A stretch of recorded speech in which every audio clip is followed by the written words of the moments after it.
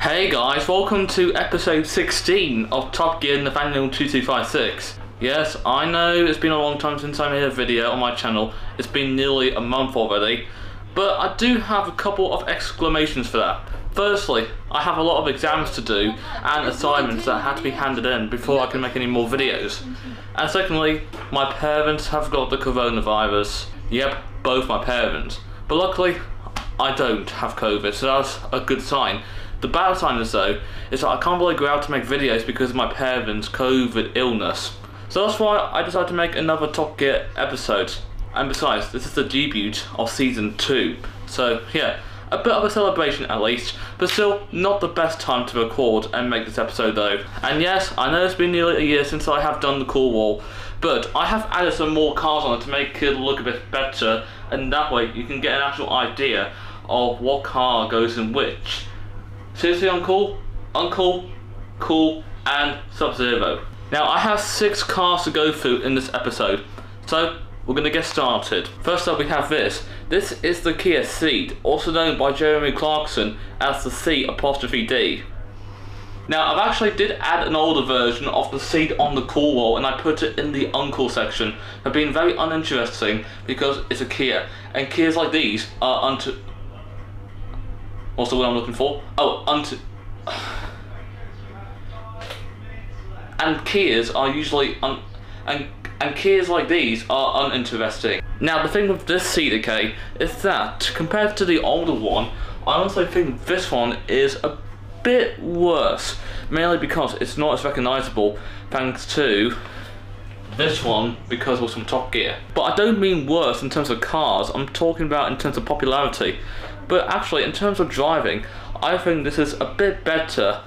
But the thing with the Ceed is that it's designed to be a hatchback, not a special car. So, unfortunately, it's not good enough for me to put it in the Sub-Zero section. I mean, there's only going to be a few cars in the whole ever of this Top Gear and the Nathaniel2256 series where cars are going to be put in the Sub-Zero section. Because currently, there is only one car that's on the Sub-Zero section, and that is the Toyota GT86. So this, unfortunately, I have to put it in the Uncle section too, just like the old Ceed. I'm sorry, but that's my opinion on the Ceed. Next up, we have the Chevrolet Colorado. It's based off the Holden Colorado, also known as the Isuzu D-Max. But I don't know if the new one is anymore because Isuzu made a new D-Max a couple years ago. I don't think this is the new model, to be honest. The styling of it is not too bad, but the back end looks a bit off though.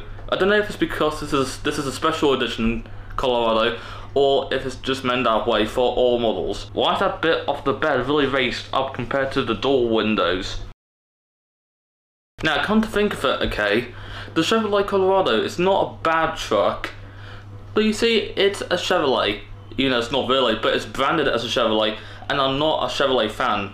I find Chevrolets a bit awful on most of their cars, except for the old Corvettes and the old Camaros, which are really good, but all the other cars are either heh or eh. Now, one example of a car that Chevrolet made that I really don't like is this. This is the Corvette C8, and I really hate it because of the styling of it, and it's mid-engine rather than front-engine like on all the other models, which ruins the spirit of the Corvette. The same thing goes for this too. So this is going to go like the Ceed in the Uncle section. Sorry, but that's again my opinion. Next up, we have the Nissan GT-R. This is the 2017 version.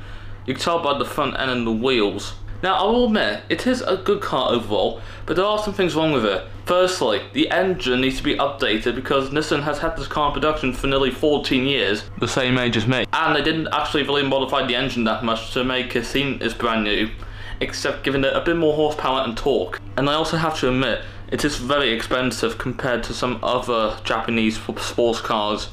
I know the GT-R is meant to be a supercar, which do cost a lot of money, but you see, Japanese cars are usually cheaper to make than any other cars. For example, German cars, or even British cars. But despite all the problems it has, I do like it. It's not a very fantastic car, and I don't really get how it's still in production today, but I do like it. So I'm going to put it in the cool section. Oh look, we actually have another Kia, but this time I actually do like this. the Kia Optima. Now the Kia Optima is just like the Ceed, but it's basically a mid-sized sedan version of it, and a bit more luxurious too. I honestly think it's better than the Ceed because it looks better, and I think it's got a much nicer interior too. But it does cost quite a lot compared to the Ceed by a big amount of money. Now the thing with the Optima, okay, is that it has gone through a bit more generations than the Ceed, but unlike the Ceed, it actually has improved, and the Optima proves that.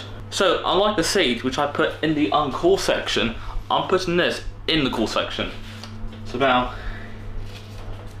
here. Okay, we've got 2 more cars to go through. Next one is this. This is the Ford Galaxy. Now some of you are going to be saying, oh, there's an S-Max, but it's not an S-Max, it's a Galaxy. You can tell by the roof.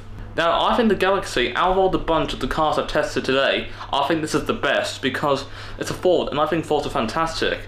Well, I mean, at least ones that are not electric, of course, because I think electric Fords are rubbish. But the Galaxy is very good because I think it looks fantastic for its time, and I do love the engine in it. Turbocharged engine, that's perfect for this car. But I don't think it's as pretty as the smaller S-Max, mainly because of how tall it looks compared to the S-Max. Now one thing you have to remember on this car, okay, is that it's not meant to be special like all the other cars, it's just meant to be a family car, and this is an MPV, and I have to say it's pretty good for its time. So again, it goes in the cool section.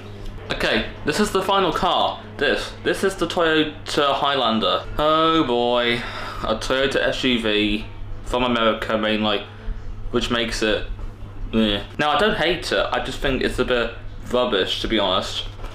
I do think the older ones are quite good, but the newer ones feel a bit more American and look more American than a Toyota, which are Japanese cars. But this isn't. This is an American car. Now the thing with the Highlander, okay, is that it's meant to be a really big size 4-wheel drive 4x4 SUV from Toyota, and you may expect it to be Japanese, but it's not. It's American. That wants me to put it in the seriously uncool section because I find American cars rubbish. But since this is built by Toyota and Toyota American cars are not too bad, I'm going to have to put it in the uncool section about here. Yeah, I mean, unfortunately, I just don't really like American cars that much, to be honest. And those are all my rankings. Overall, the Ford Galaxy is the best one out of the bunch, and the Toyota Highlander is the worst over there. So, I know this episode is not very long because I'm in a bit of a rush, but I hope you enjoyed this video. I freaking hate lawnmowers, my neighbour is mowing the lawn. And don't worry, in December I'm going to be making 2 Christmas specials. One at Movie World and one based on a Christmas present I'm getting later this year. So thank you guys for watching, make sure to like, comment and subscribe. I hope you enjoyed this video once again, and I'll see you in December. Bye.